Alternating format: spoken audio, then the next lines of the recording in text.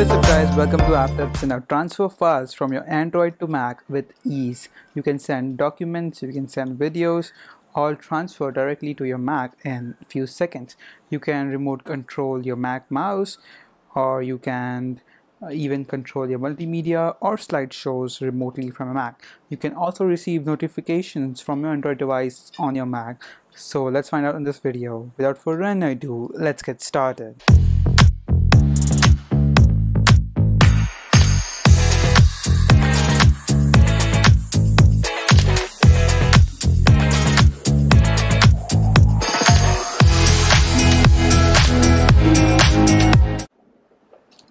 So guys, all you want to do is just go ahead in the link in the video description, or you can just Google it, this article on our website, and you can just download this KDE Connect from Mac, which is basically a Google Drive link, and you can just download it with ease, or you can just go to KDE Connect website and just download the latest version from there. So let's download this. Now just launch the downloaded file. It's actually already compiled from the Linux version. You can just drag the application in your applications folder, just like you install any application on Mac, and that's it. You have installed KDE Connect. Now just go ahead to your Android device, just launch the Play Store and download the KDE Connect application available on your Android device. And make sure you both are on the same Wi-Fi network. Your phone and your computer should be on the same Wi-Fi network during the setup and even when you want to use it. Otherwise it won't work. So now that you have downloaded and installed, let's launch. You can just remove the installer and just launch the KDE Connect Indicator app for the first time. And also you can launch your app. KDE Connect Indicator cannot be opened because Apple cannot check for malicious software.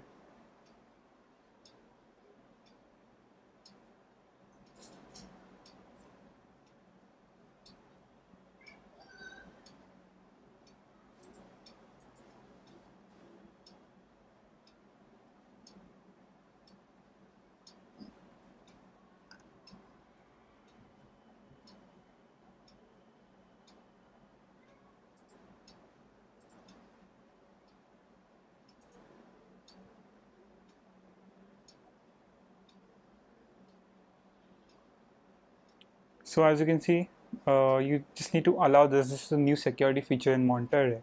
So I just opened the helper and I just clicked on open the generator panel for me, and just allow it anyway, open it anyway, and we're going to hit open.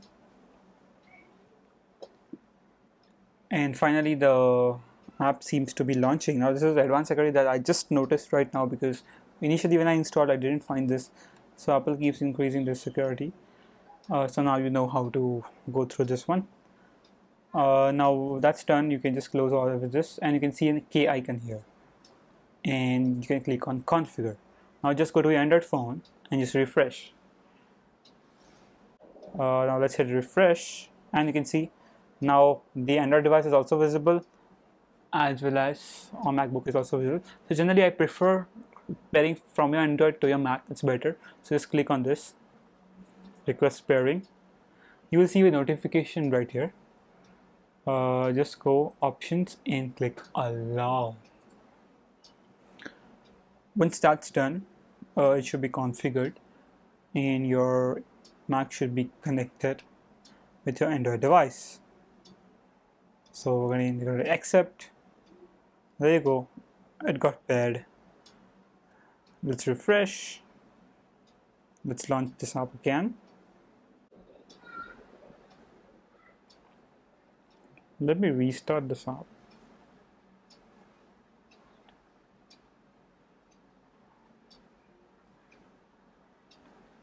Okay, there you go. So it was an Android bug. Now this is something that came on camera. It was not something that came to me. I'm using this for quite a while now. It's like since I bought my MacBook basically. So no worries, we find a solution to the problem. And right now you can see all the features listed here. Your Mac is successfully connected. You can either choose connect there or connect here, it doesn't matter, but I prefer choosing on Mac so it stays connected.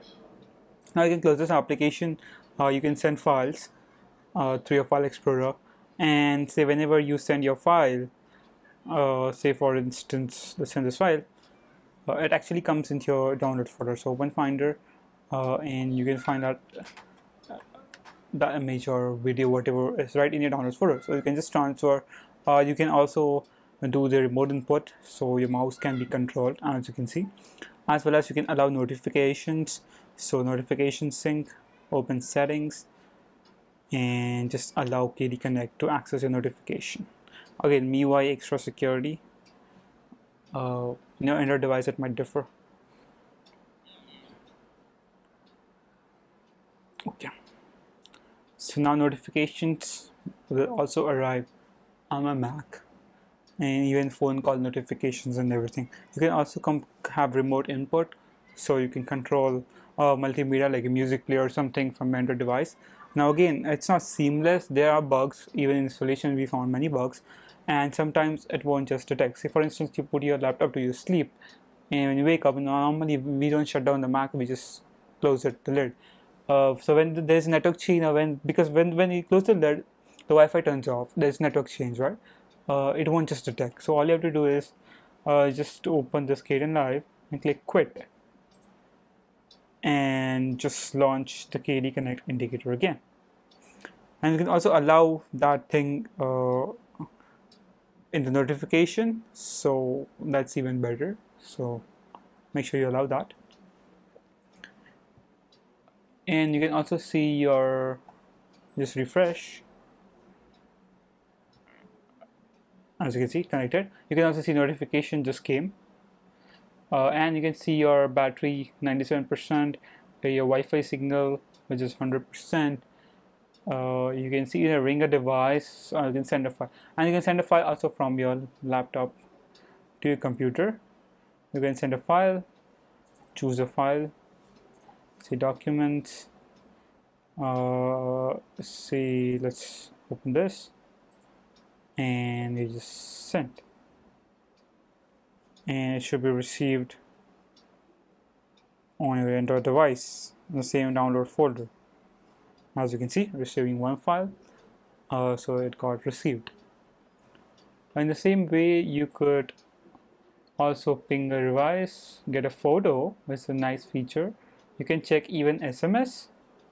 So click on SMS, this new window pops up, and it's loading all my conversation. So very nice app. I would say must if you're using Mac and Android, definitely useful. And that's pretty much for the app step today. If you have any questions, leave in comments down below. Thank you for watching. We'll catch you in the next video. Bye bye now.